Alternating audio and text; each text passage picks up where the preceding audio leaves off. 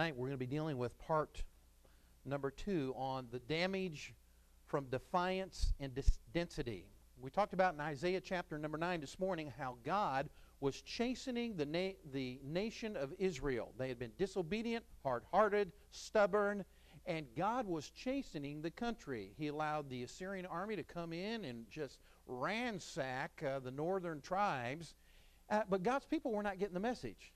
They didn't realize that God was spanking. They were basically saying, well, we'll just rebuild and we'll have better barns. We'll replace the bricks with hewn stones. We'll build better quality buildings. We'll replace the sycamore trees with cedar trees. And we'll have just so many wonderful things that we can do. We'll just rebuild on the ashes. Well, that's very positive. But the problem was this. God's people were living in sin. And the problem was getting worse. They were only making matters worse in their life. They were stubborn. They were rebellious. So we left off this morning with this question. What is the cost of stubbornness? What happens when we get stubborn toward God in our life? What are the consequences of having that attitude in our life? That's what we're going to deal with tonight. So let's pray. Father, thank you for your goodness. Thank you for your word, the practicalness of it. And Lord, help us to learn intently tonight the cost of being stubborn towards you. What price do we pay when we're rebellious towards you? We ask these things in Jesus' name. Amen. Take your Bible, look at Jeremiah chapter 7 tonight. This is where we'll begin. Jeremiah chapter 7. Here's point number 1. Stubbornness toward God. It causes us to be uncommitted and unresolved to serve the Lord. We become uncommitted to the Lord, unresolved to live our life for Him. Now here's what Jeremiah said in Jeremiah 7:24. But they hearkened not, nor inclined their ear, but walked in the counsels and in the imagination of their evil heart, and went backward and not forward. Notice the word imagination there. It comes from the word sheriruth, which means stubbornness, hardness, or firmness. This word comes from a Hebrew root word which means twisted or firm, like a rope that is made hard and firm by being twisted together. See, beloved, when we are stubborn, our heart gets hard. Our heart gets twisted. It's knotted and bound in rebellion. And God doesn't want us to get into that condition. Because when we get stubborn and hard-hearted, then the commitment issue goes out the door with God. We don't want to be committed to Him. We don't want to serve Him. There's no conviction in our life to live our lives for the Lord when that happens in our life. Now, here's a second thing. Look at 1 Samuel chapter number 15 and look at that 23rd verse. We see stubbornness toward God makes us unfaithful in our worship of Him. In fact, God considers our stubbornness as idolatry.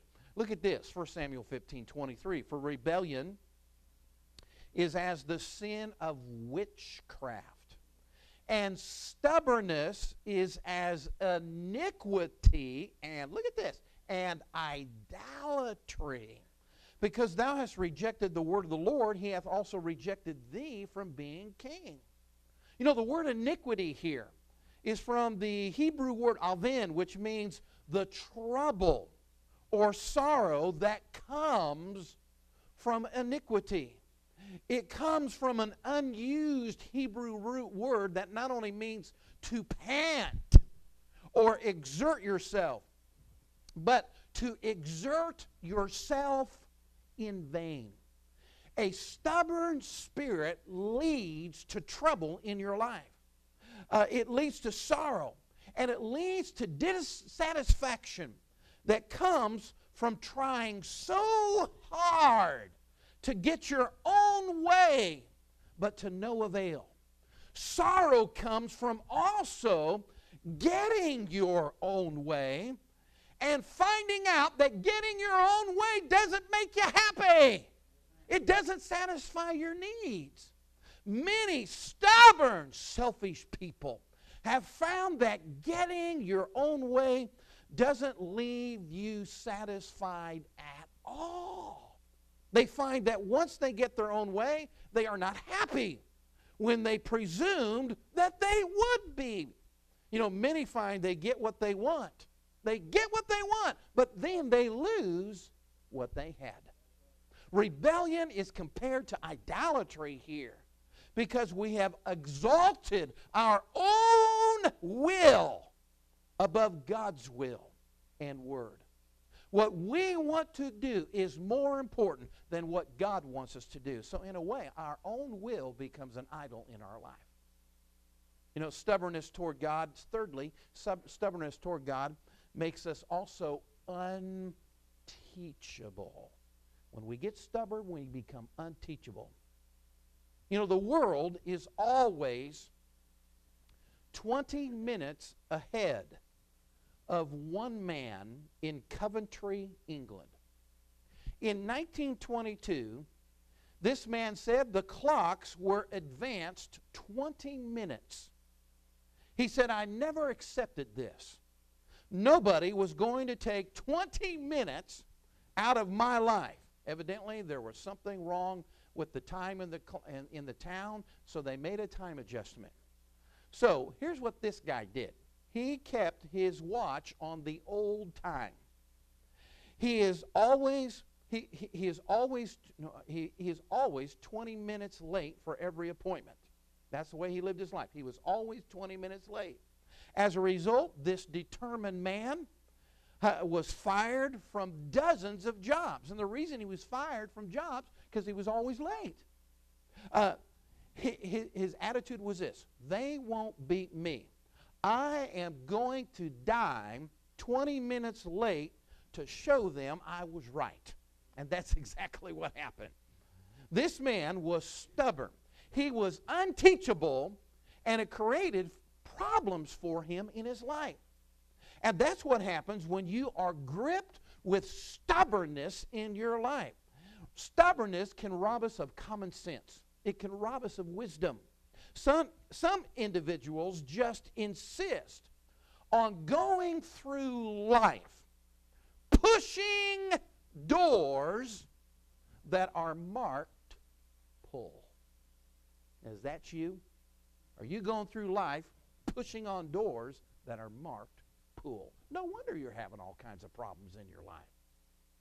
Through my lifetime, I never cease to be amazed at the thinking or the reasoning of backslidden people. They have no wisdom. They have no common sense at all. It is as if they are bent on destroying themselves. And they really don't care if they do destroy themselves. You can warn them, you can plead with them, but they won't listen. Proverbs 5:13 says, and have not obeyed the voice of my teachers, nor inclined my ear to them that instructed me. That's a verse that describes a stubborn person. Isaiah said in Isaiah 30 verse 9 that this is a rebellious people, lying children that will not hear the law of the Lord. They refuse to listen to it. You know, when Pharaoh saw that relief had come from one of the plagues, Pharaoh became stubborn. He refused to listen to Moses and to Aaron, just as the Lord had predicted. In fact, Ecclesiastes 4:13 says, better is a poor and a wise child than an old and foolish king who will no more be admonished. And there are people today, you cannot teach them anything. They will not be admonished. They will not be instructed. And they end up ruining their life.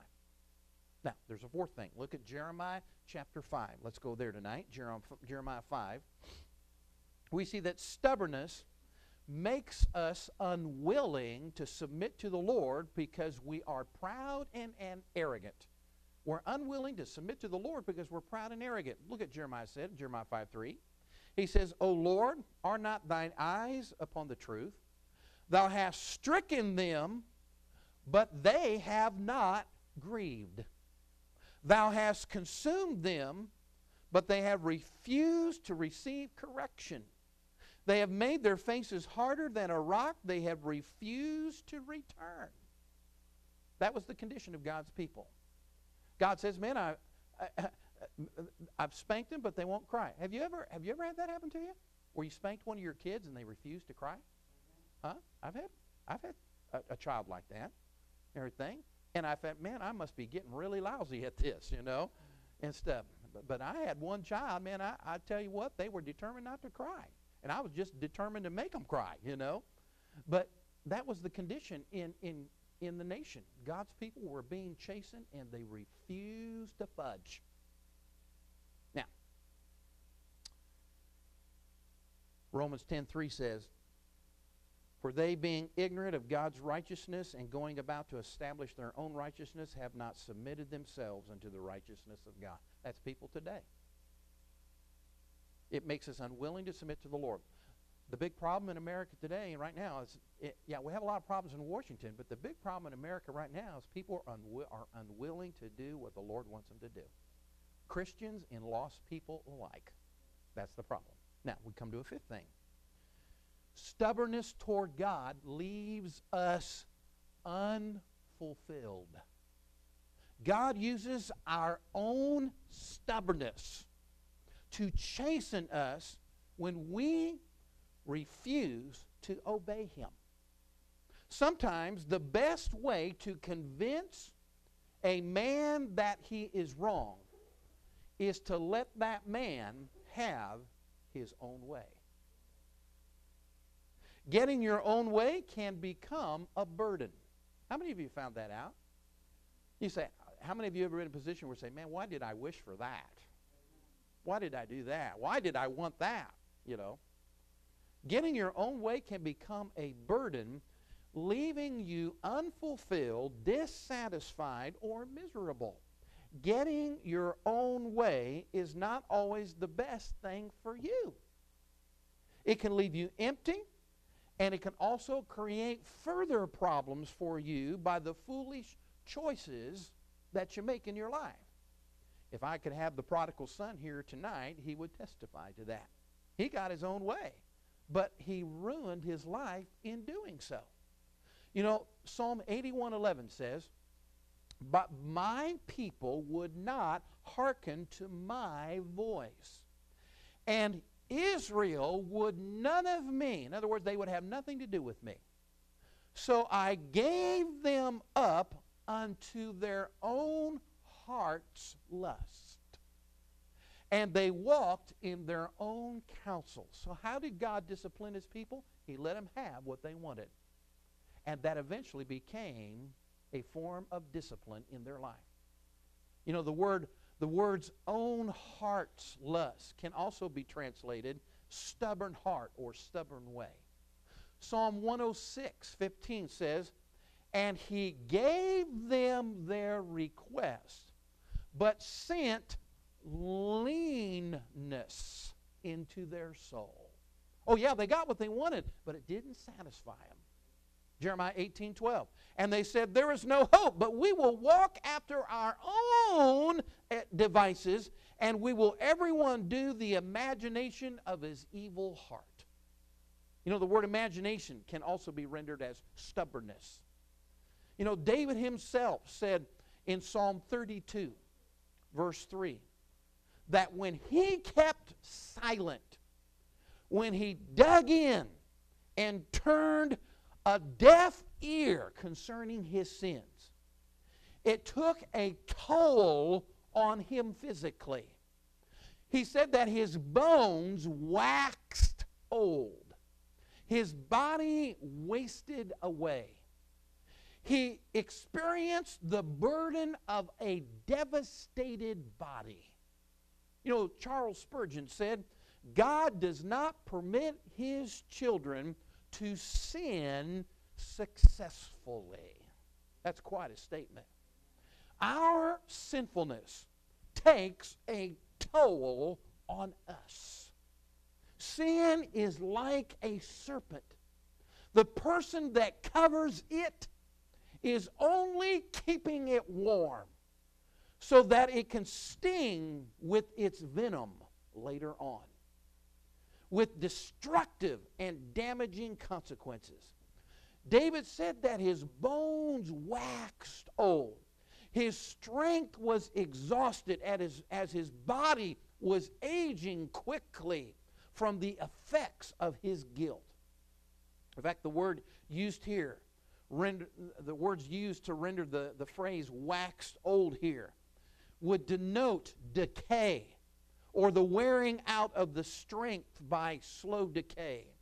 And that is what sinful living does. That's what rebellion does. It devastates your body. It just sucks the life out of you. Beloved, the Lord has a way of turning the screws and putting pressure on us to get our attention. Job spoke of God's hand of pressure in his own life. He said in Job 13:21, "Withdraw thy hand from me, and let not thy dread make me afraid." Psalm 39:10 says, "Remove thy stroke away from me. I am consumed by the blow of thy hand." The pressure that David was under was continual both day and night. That pressure would not go away.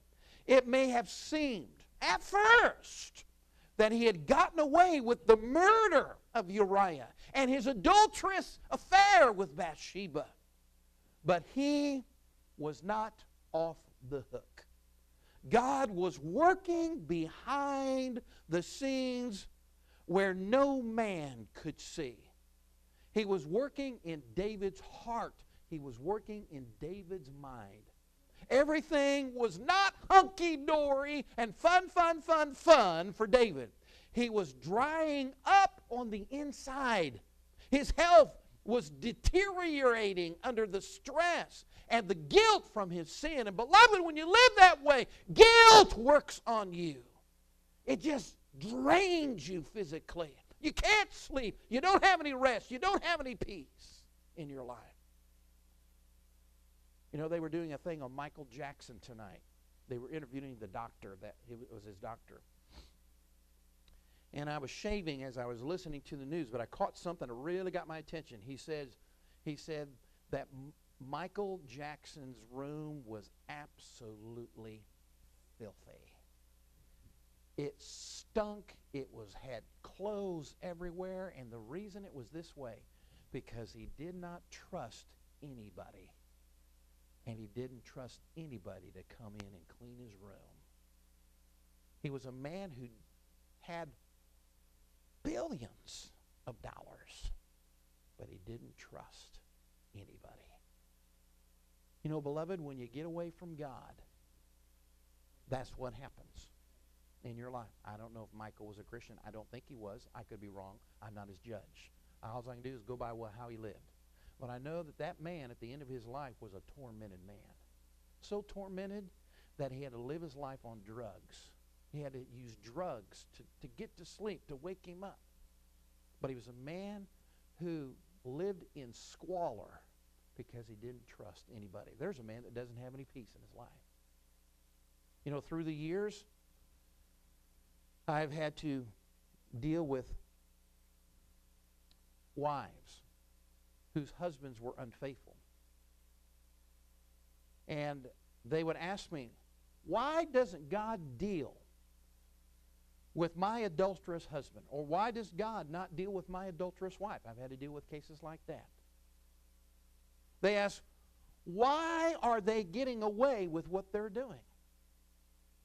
And I tell them, they're not getting away with it. God is putting pressure on that husband or on that wife. Even though you may not see it, just mark it down. God's working. They are not getting away with their rebellion, with their wickedness, with their adultery. They're not getting away with it at all. They are miserable, and mark it down, they're wasting away on the inside. Mentally, they are exhausted from fighting with God. And financially, their sin has sifted their wealth to the point of almost utter poverty and waste. In every case, sin always catches up with a husband or wife that lives in adultery. They never get away with it. Beloved, I want to assure you that God has a way of putting pressure on us. If we are rebellious until we get right with Him or until we die, His conviction and His power has a way of drying us up physically and mentally. David's strength evaporated like water in summer heat. Let me ask you this. Have you done something in your past that you have refused to get right with God or with other people? If so, you are afflicted with health problems, physically, emotionally, or mentally. God has a way of afflicting. If there are things in your past that you have not dealt with, then you need to deal with them. You need to get them right. If you need to get some things right with people, then get them right. If you need to get some things right with the Lord, then get those things right too. In doing so, that is where you're going to enjoy delight in deliverance. If you don't, your strength will continue to wither away in your life. Mark it down. It will happen. You will lose your strength. Realize that your unwillingness to clear your conscience and repent will lead to further weakness in your life. God will not be mocked. He will not let you mock Him. Galatians 6:7 says, be not deceived. That's the first problem. We deceive ourselves into thinking we're going to get away with our sin or we're going to cover up and everything's going to be fine. That's a lie. Be not deceived. God is not mocked. For whatsoever a man soweth, that shall he also reap. Now, what does Paul mean by the word mocked? It comes from the word mukarizo, and it means to turn up the nose, to deride, to sneer, or to outwit. You cannot turn up your nose at God and get away with it. You cannot outwit the Lord. You can't sneer at Him. You can't deride Him and get away with it. It's not going to happen. You may think that you know more than the Lord, but you don't. He will not be outwitted. He will not be derided, and He will not be mocked at all. It's not going to happen. You know, in the 19th century, Marie d'Agoult left her children to follow after the most famous pianist of her day. It was Hungarian composer and virtuoso Franz Liszt. And the ardor of her infatuation cooled, and the reality of missing her children set in. Marie is said to have made this observation as she was living in sin. She says, when one has smashed everything around oneself, one has also smashed one's self. When you destroy the lives of everyone around you, you also destroy yourself. Many of you recall that guy on television who was lots of fun to watch. His name was Steve Irwin. Steve Irwin, known around the world as the Crocodile Hunter, was killed on September 4th, 2006. It seems like yesterday. He was killed while filming wildlife along the Great Barrier Reef. And his death serves as a lesson on both the consequences of our actions and the tenuous reality of human life. Irwin was best known for the widely popular, wildly dangerous antics on Crocodile Hunter. That was a TV show. During the 14 years that the documentary was on air, Steve Irwin survived countless snake bites, being chased up a tree by a Komodo dragon. Has that happened to you lately? He was chased up the tree by a Komodo dragon. He was spit in the face by a red spitting cobra, and he was pulled into the water by a massive crocodile. All that happened to this guy. At the time of Steve's death, he was in the Great Barrier Reef to film a documentary on the ocean's deadliest creatures. That was the film. It was one of the spots that they had used for this program. But ironically, it was one of the ocean's least harmful creatures that delivered Mr. Irwin's fatal blow. He wasn't killed by a dangerous creature. It was basically a very gentle one. Due to the poor weather, his team stopped the filming for the Ocean's Deadliest Creature series. So Steve decided to do some work for a children's show, a kids' show, that was being hosted by his 8-year-old daughter. She was the host of the show. Her name was Bindi. While swimming with his cameraman, he came across a 5-foot stingray, and he began to follow along behind the stingray. Stingrays are often called the pussycats of the sea because of their docile, gentle nature. In fact, they can be hand-fed by tourists on excursions from cruise liners. Unfortunately, Mr. Irwin got a little too close to that stingray, and it thrust its poisonous, barbed tail upward in a defensive reflex. The 10-inch serrated barb went into Mr. Irwin's chest, and it pierced his heart. He was the 17th person in the world to have been known to be killed by a stingray.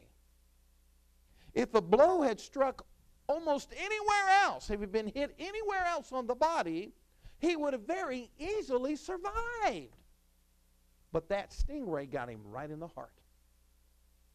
He was rushed to the nearest island and picked up by a medical helicopter, but he was dead. There was no hope for him.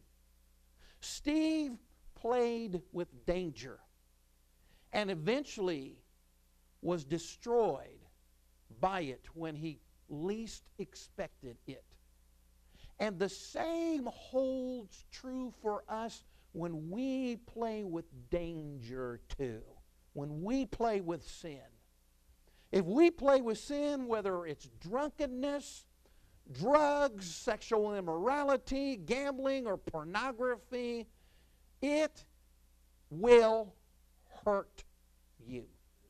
It will hurt. It may look fun, it may look pleasant and exciting and docile, but sin has a sting in its tail, and it will smite our heart.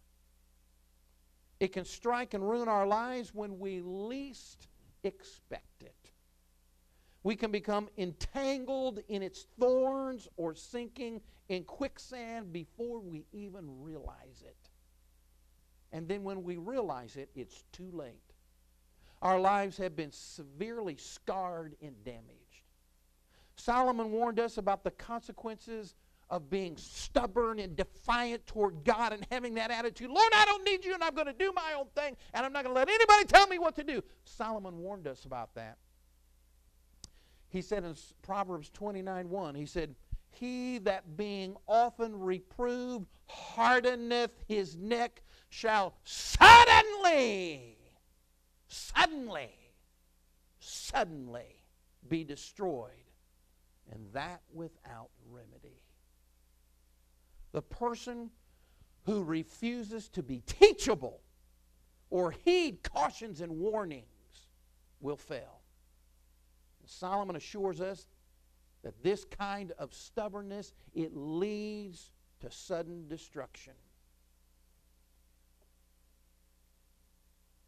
You know, that word destruction there, it has a very strong meaning to it. It comes from the word shabar, and it means to shatter or break into pieces. To crush or to violently tear apart. And that's exactly what Satan wants to do with your life. The Bible is full of people whose lives were shattered because they would not heed caution, they would not heed correction. The list includes the people, for example, that Noah warned there at the flood. The Pharaoh of Egypt, the sons of Korah, the sons of Eli, Belshazzar, Ahab, Jezebel, Judas, Samson, the list goes on. In Samson's case, he would not listen to the cautions of his parents, and he shortened his life. Now, why does this shattering, why does that happen to a person's life? Usually the reason people are shattered is because they're being corrected or punished in the first place for the things that they are doing. Those things that they are doing, the things they're being corrected about are the same things that are destroying their lives. The reason somebody will warn somebody about liquor is because the liquor is destroying their life. The reason somebody's warned about drugs is because the drugs are warring their life. And the people say, no, I'm not going to listen to you.